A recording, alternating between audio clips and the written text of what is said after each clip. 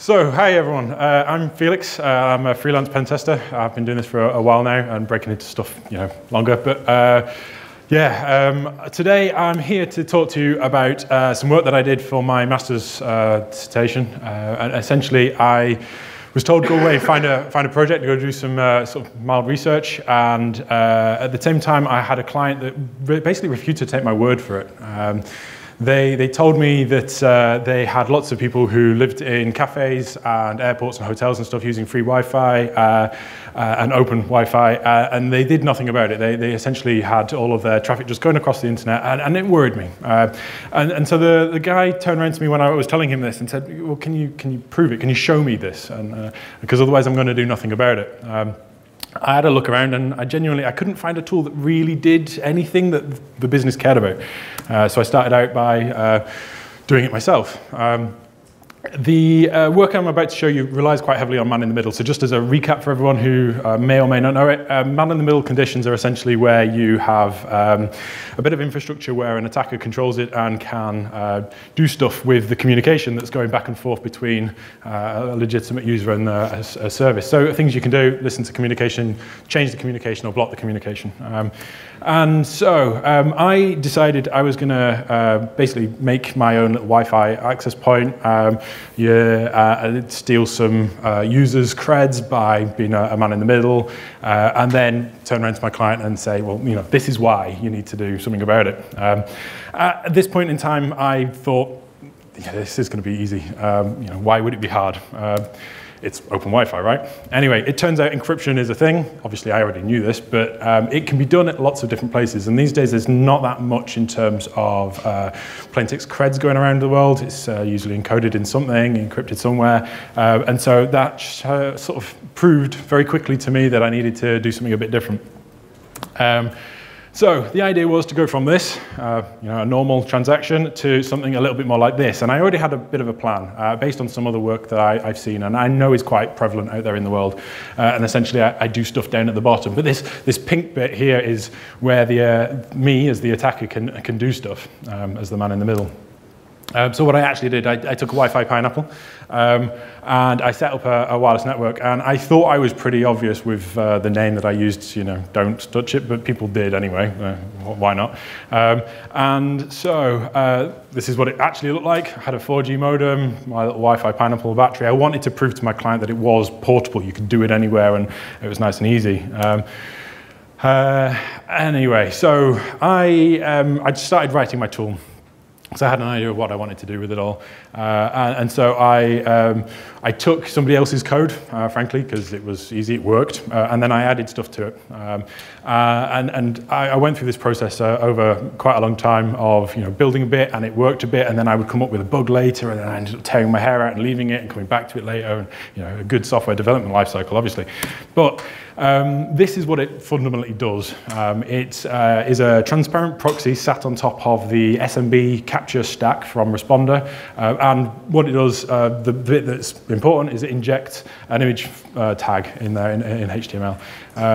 Because I knew I couldn't get plaintext creds, so what I was going to do instead is the next best thing and get a net NTLM hashes so that I can do cracking against those. I called it ETAC, so Evil Twin Authentication Capture, because I'm clever like that. So Windows Auth, one of the things that you can do with Windows Auth is basically use things like Internet Explorer to do authentication attempts against resources that you've got in your control. I was convinced that it was really important for me to make sure that this was done against as stock Windows as possible, because I've seen lots of presentations of similar nature that you kind of tweak things and move stuff around and make it really weak, and then it works. But I wanted this to be sort of more real than that. So I didn't even install anything, so no Firefox or anything along those lines. The only change I made to my victim machines, which you'll see in a bit, is I added them to an Active Directory domain. Sort of.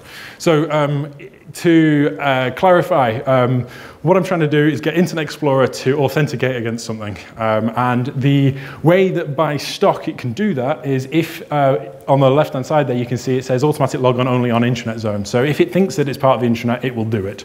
And the intranet is defined by this one on the right-hand side, which is essentially all sites that are explicitly listed as your intranet, in your intranet zone, all sites that bypass the proxy server, and anything that is a UNC path, or better known as the dot rule, which essentially means you can only do this against host names. You can't do it against IP addresses or fully qualified domain names because, well, they have a dot in them, they're obviously not part of your intranet, and so on. So I realized very quickly I needed a DNS server that was under my control as well. Oh, sorry, go back one. This is what my attack structure ended up being.